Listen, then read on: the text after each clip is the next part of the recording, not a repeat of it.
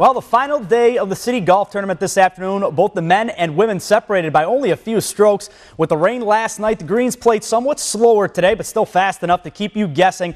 On the men's side of things, Ryan Swanky played lights out yesterday, firing a 6 under 65. Zach Burry, though, nipping at his heels. And on the women's ledger, it looked to be a battle between Lucy Clark and Dakota Limpkeman. We'd start with the men, however. Beautiful day out there, starting things off in this one. And this is Mr. Ryan Swanky on the par 5 fifth. How about the chip from him? He's going to put this one above the hole and just let gravity take its course as that one just pulls back towards the hole, puts it about a few feet from the cup, but then it'd be Zach Burry time. He's going to fire that one home right there for the birdie. Now remember, Zach yesterday, he eagled that hole, that par 5, very, very gettable from 2, and that's exactly what Zach did yesterday. But, you know, he gets the birdie there today and just keeps playing those par 5s very well. Let's move on over to the women's side of things. How about Dakota Limpkeman today? The approach right here on the 12th. Look at that. She puts that one within a few feet of the cup. She was on her game out there today. Here's Lucy Clark as well. She was the leader after yesterday. Nice putt, uphill putt, I should say, from her. Puts that one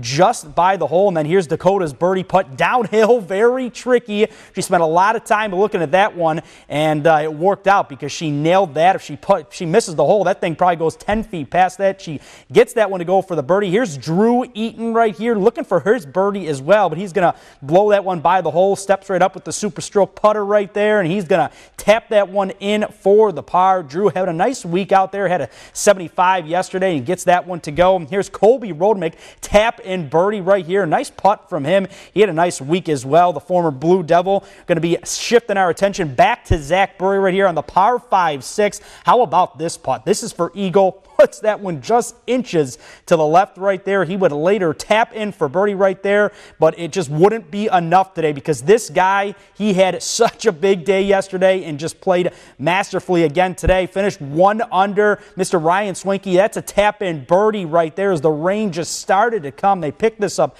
after, and then we're going to see Zach step up and putt it in right here. But as we take you to the results, we are going to tell you that Mr. Ryan Swanky is your men's champion after he hits it. And how about that? He finishes 7 under for the week. Zach Burry, 6 under for the week. Adam Pfeiffer finishes at even. Dakota Limpkeman gets it done for the women as we take it to the women's side of things. She finishes +5 for the week. Such a great day out there today. Lucy Clark finishes in 2nd. Lindsey Burry had a big day as well. She finishes in 3rd. Definitely going to be catching up with Miss Limpkeman in the next couple of weeks before she heads off to Lindenwood.